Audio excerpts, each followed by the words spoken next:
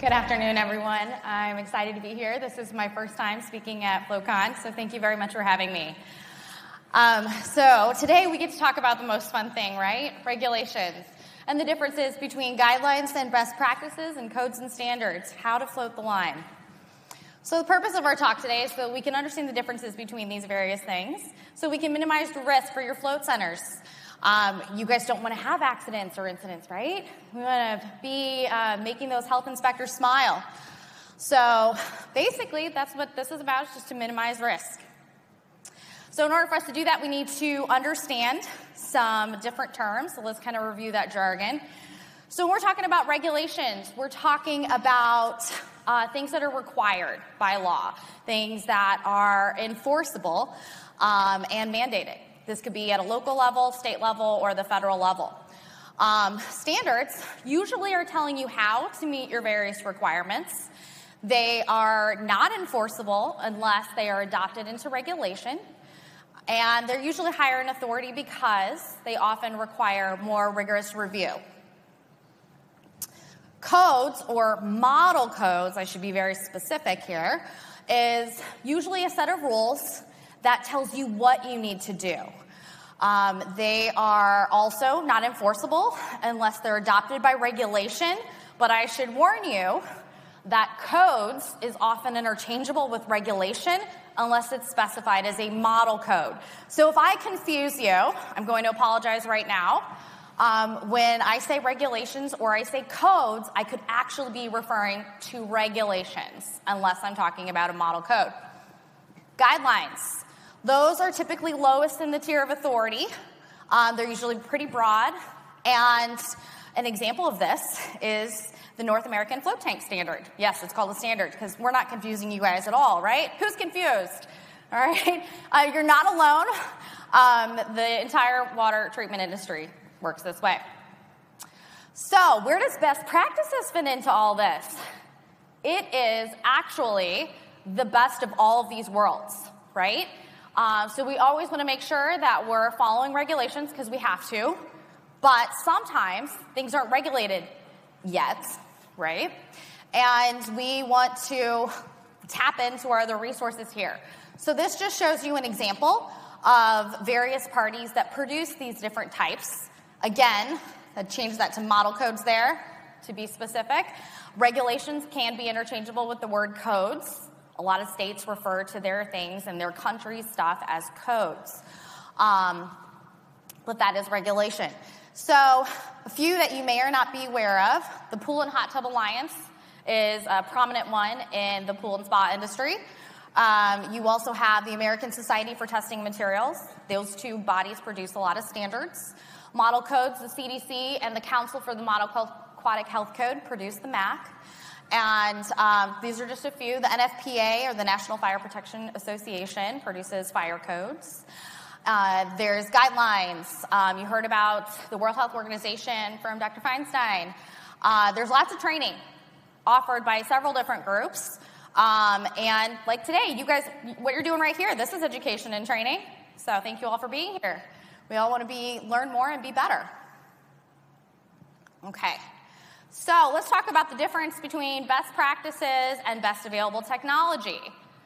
Question, and by audio participation, because I can't see any of you guys, can you tell me by clapping who thinks that if you were using the best available technology, that is in line with best practices? Round of applause who says yes. Round of applause who says no. Okay, guess what? The answer is not necessarily. So best practices are, is a trick question, sorry guys, is that best practices are things that are generally recognized as being like the most reliable, that gives really successful outcomes. They're usually like long time recognized before they end up being adopted into a guideline or a standard or a code, and especially before they become regulation. Best available technology is the latest technology. An example of this is AOP, right? Oftentimes, it's available long before it gets the recognition that it deserves. Occasionally, but not often, something may not work out because it doesn't live up to the claims that the marketing claims for it. Okay. So let's talk about some various regulatory agencies. These are just a few. I hope you all have heard of the US EPA. You are, by law, required to comply with anything that's regulated by the EPA. So an example of that is biocides, right? Anything that can disinfect or sanitize. And this is typically going to be enforceable to you all at the state and county level, okay? There's a few others here. Typically, the Department of Justice, it hasn't branched into covering float tanks yet. The OSHA is required. You guys should all know about OSHA. Occupational Safety and Health Administration requires annual training, safety data sheets, and if you've had a CPO course, you know exactly what I'm talking about. The Consumer Product Safety Commission regulates different entrapment hazards. That part is relevant to you all. I guess some of you may have heard of the Virginia Graham-Baker Act for dealing with entrapment. We don't want to have anything happen to anyone, but right now that we know of, I'm at least aware of one float tank manufacturer that has been told that their tanks are excluded from being required to comply with Virginia Graham-Baker. So that does not mean that we shouldn't do our very best to minimize entrapment hazards.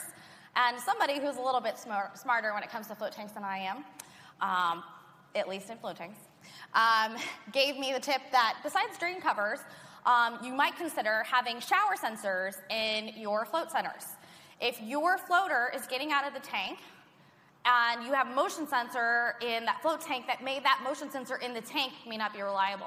But after they get out, if you have a motion sensor in the shower, you know for sure that that person is no longer in the tank, and it is now safe to turn on the filtration system in the float tank to prepare it for the next floater.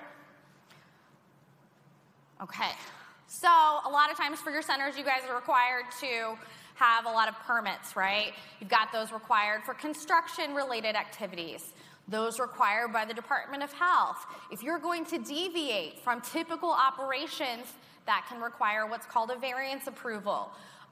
The permits required for the Department of Health usually have an annual renewal. And of course, if you serve food, then you will have additional permits that you will need. There's also waste disposal permits. By a round of applause, who is being regulated for the disposal of your float solution? Anybody have float solution disposal requirements? No. Okay. Well, maybe not today, but maybe we will one day. All right. So let's talk about some various groups that produce standards and model codes. NSF International is the big one. Most of these are nonprofit, non-governmental organizations. And NSF does a lot of certifications and standards requirements for equipment or for chemicals and things of that nature. You have you have UL, and you have ASTM for various standards. We talked about that one. PHTA does ANSI certified standards as well as various codes that they produce. They're also responsible for the Recreational Water Illness Manual written by Dr. Roy Vore. And they provide the CPO course manual. The NFPA has different codes for chemical storage and handling and various practices. And the CDC owns the Model Aquatic Health Code and produces that with the CMAQ. They do have content that is specific to flotation tanks in that code, in that model code. Okay, some agencies for guidelines. World Health Organization has some guidelines for safe recreational water environments. This is mostly focused on pools and spas. The Chlorine Institute has a lot of educational materials to help promote safety with chlorine products. And, of course, you guys know all about the North American Float Tank Standard. Okay, talked about some of the training, folks. PHTA is the leader for CPO training. I heard we have 12 new CPO operators out there. Congratulations to you all this past week. There is also the aquatics facility operator, course that is offered by the NRPA and AOAP, the Association of Aquatic Professionals. American Red Cross also does training for bloodborne pathogens. And of course, there's FTS, which you all know. And Roy describes Graham and Ashcon this way. What they do, per Roy, is they're responsible for inflicting his stories of feces on the float community. His words, not mine. That's why it's in red. All right. So I mentioned earlier the Council for the Model Aquatic Health Code. This is just a very, very high-level overview of their process, which is pretty significant, and there's several different steps that are involved to modifying this model code, which happens on a 3-year cycle. But I want to point out that anybody can contribute to a suggested change in this code. You have to be a member to participate further than that, but I just thought I would point that out. All right, you guys can review that on your own time. So PHTA, you might know them, not realize you know them. They are the merging of two organizations, the National Swimming Pool Foundation and the Association of Pool and Spa Professionals previously. They produce various ANSI standards, as I mentioned before, and they also have the International Code Council that they lobby to adopt these various PHTA standards, including, for example, the International Swimming Pool and Spa Code, which is very prominent. So, use a big acronym here that I didn't define. Sorry about that. We're going to talk about FIFRA. By a show of applause, who knows what FIFRA stands for? Okay. It is the Federal Insecticide, Fungicide, Rodenticide Act. This is what requires EPA to regulate our biocides. So, I want to talk about the difference there. Key question for you all. What sentence appears on every label of an EPA-registered biocide for the directions for use? Some of you guys may have heard this before. It is a violation of federal law to use this product in a manner inconsistent with its labeling. What does that mean? That means that if it's not covered under that label's directions for use, like it doesn't say you can use the product that way, you're in violation of the law. That's what that means. Very, very straightforward there. So if you have a public facility, what concentration of disinfectant should you use for your product on a pool or spa? This can apply to a float center as well. Well, let me put it this way. Think about it from who has the authority to shut down a facility, an aquatics facility? The EPA is not going to come out there and shut you down. Okay? They don't have local field inspectors. So you want to comply with your local and state requirements. That's what you want to go by. All right. So just to give you an example of some of the different things to consider and the variations you're going to see in terms of trying to figure out which answer is correct, I've got a little table here for you. So these are the pool codes for a few various states, the latest published version of the Model Aquatic Health Code, and some biocide manufacturer labels from the EPA. Okay? This is just a few examples. You will see quite a variation in terms of the parts per million minimum free chlorine for a pool, the maximum free chlorine for a pool, the pH requirements, the stabilizer requirements. All these things and so many more are so variable. And I found this to be very interesting because the pool industry has been well established. You'd think we'd be doing a little bit better by now, but the answer is everybody's got a different answer. So I decided to take a look. And I did an entire talk, much larger than this one, on looking at several different state codes in the U.S., as well as other codes, which is regulations, in some other countries, to see if I could find any trends, to see where there was room for improvement, how different places were doing things a little differently, and what was working better for various places. So just to go over an example, I'm going to go over an example of some of those for you all. But before I do, I want to talk about two model codes that are probably the most prominent, I would say, out of all the ones that are available in the U.S. So there's the International Swimming Pool and Spa Code, put out by PHTA. On the left-hand side, it denotes which of those states have partially or in wholeness adopted those codes. And the map that you see, that is for the Model Aquatic Health Code, to show partial or majority or local level county kind of adoption. By large, the ISPSC has gained a lot more traction and is more recognized. On the left-hand side, the states that are highlighted in that table in yellow are the ones that I dug into for this project. All right, so the first thing I'm going to talk about that is relevant to your float centers is bather hygiene. You all are doing an excellent job.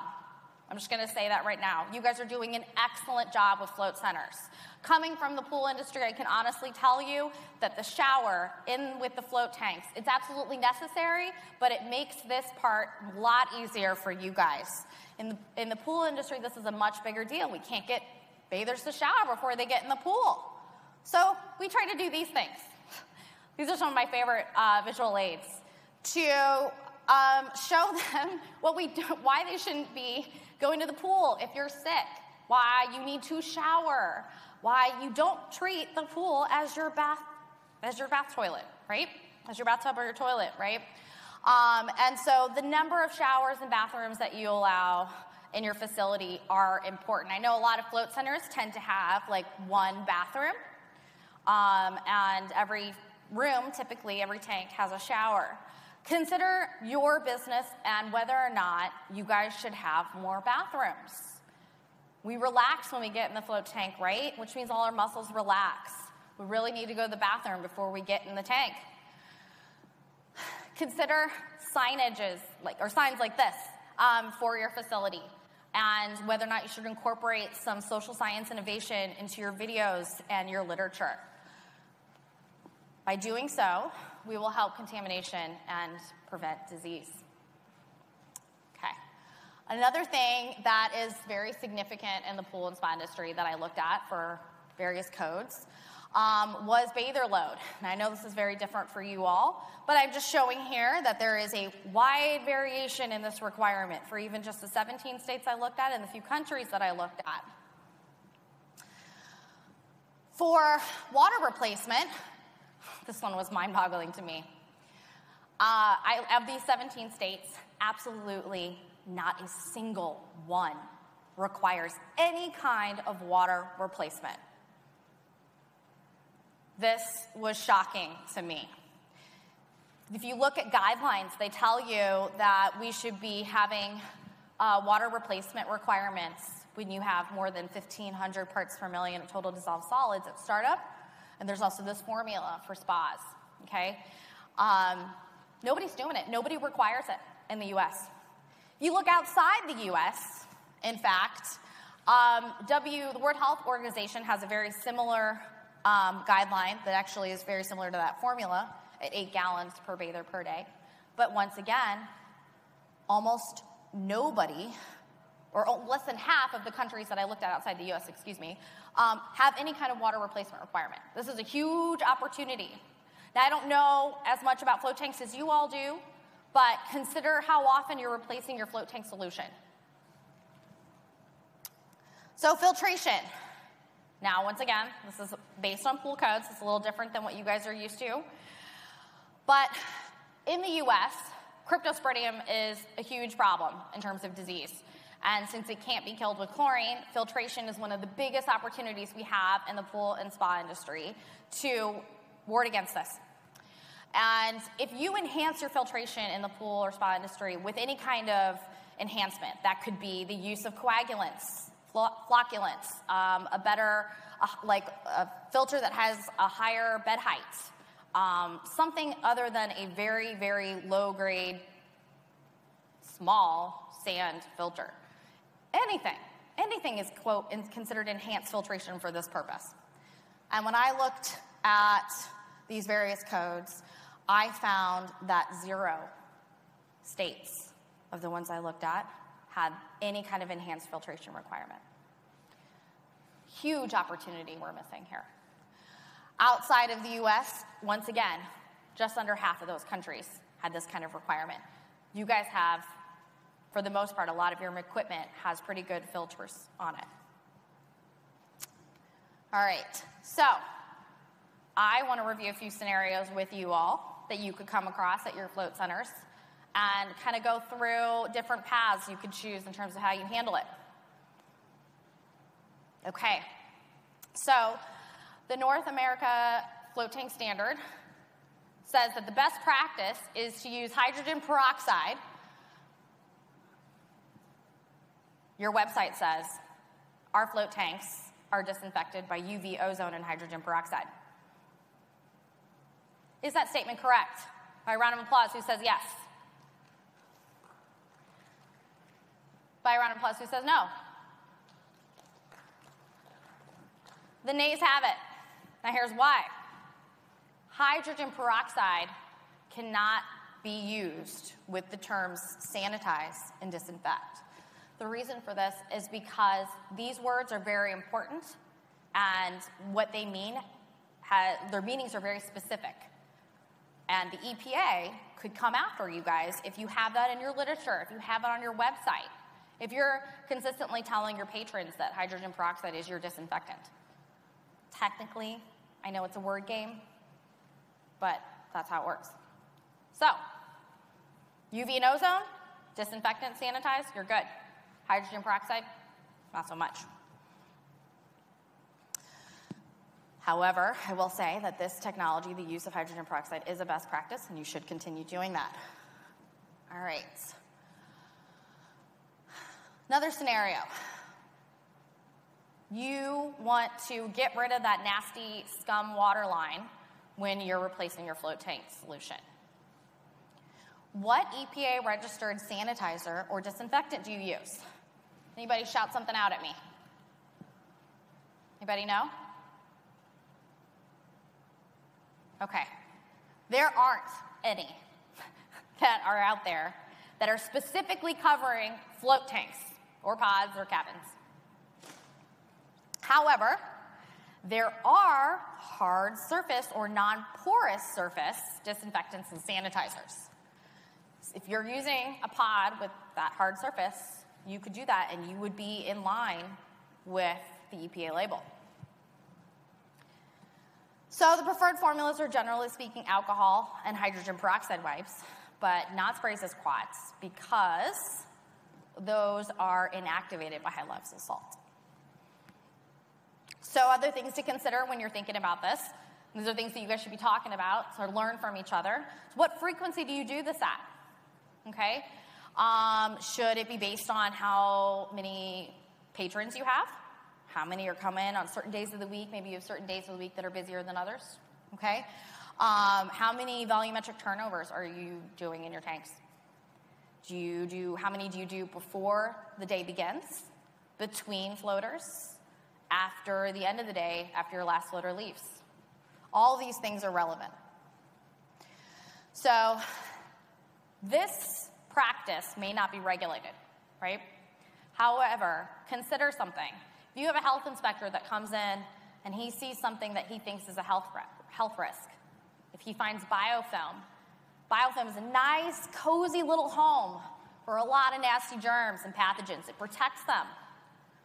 If a health inspector finds something like that and says, you have a health risk, you now have a finding. You want to keep that from happening. So just consider that in your frequency and how you guys are running your centers. This is my personal favorite, and I know Roy's favorite, right? Code Brown. You have a Code Brown at your facility, all right? You diligently follow all laws and regulations, of course, but your state doesn't regulate float tanks. What do? You want to follow best practices, right? Well, what does that mean? You don't have any products that you know to use the directions on how to disinfect. Well, we talked about the hard surface sanitizers and non-porous surface sanitizers, right? So that's one of your go-tos. But this is a fecal accident. What risk level could we be talking about here? Well, if that person had that accident, maybe it's a form stool, maybe it's diarrheal. Either way, a lot of pathogens could be there. Somebody could be sick. They may not even know they're sick. So you've got to consider your risk level, okay? At this point, you all should be thinking, what do I need to do to protect my floaters, okay? Not, what am I going to do if I use this product in a manner inconsistent with the labeling at that point? Because the EPA is not going to come after you, okay?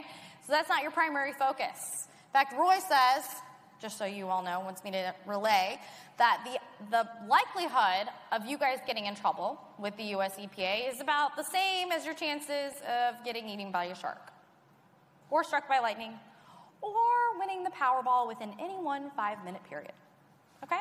So the risk is what you got to think about. What does your operations manual say? Have you adequately addressed this risk by your policies at your center? Consider cryptosporidium.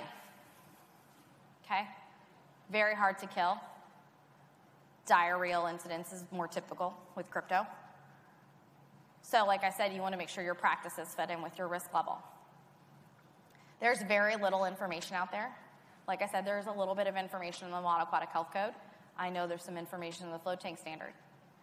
You all are the ones that know float tanks best. Not the Council for the Model Aquatic Health Code, not the pool and spa industry, not even the health regulators. It's you all, okay? So what do your best practices look like? Well, I talked to somebody who was a lot smarter than me, float tanks. And, based on my understanding of how things are typically handled in the pool and spa industry, and considering the risk level that we're talking about here, my professional opinion is the best practice ought to look something like this. You drain that solution. You flush it out completely. You refill that pod with regular water, and you hyperchlorinate. That means getting somewhere between 20 and 40 parts per million of chlorine in that pod for a sustained period of time, depending on which concentration you choose. You want to make sure that you get all of that killed. You want any germ killed. That is the purpose of this activity. Then you drain it again. Then you hard surface sanitize. Wipe that pod down, because the hyperchlorination might not have been enough friction to get everything. Throw away your cartridge or your filter, okay? They're replaceable. It is not worth the $50 to try and scrub that one clean. Sometimes you can damage if you try and chemically clean them really well. It's not worth it. After you've done all that, then you refill your tank, put salt, and you're ready to go. All right, bonus scenario. I love this one. Think back to the beginning of the presentation when we talked about what these different terms mean, okay? Is this picture representing a code violation? By a show of applause, who says yes? By a show of applause, who says no? Amazingly, the answer is no. But it is a violation of best practices. Let's just say this is not good sense, right? We don't want to do this. What else is wrong with this photo? There are at least 2 more things that I can tell. Shout them out if you have them.